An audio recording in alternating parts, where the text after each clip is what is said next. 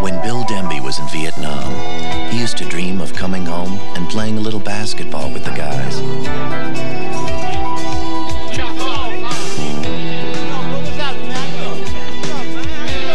A dream that all but died when he lost both his legs to a Viet Cong rocket.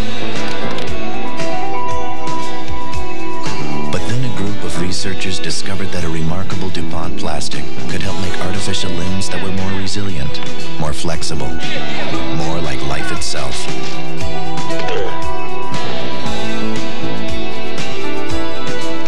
Thanks to these efforts, Bill Denby is back. And some say he hasn't lost a step. At DuPont, we make the things that make a difference.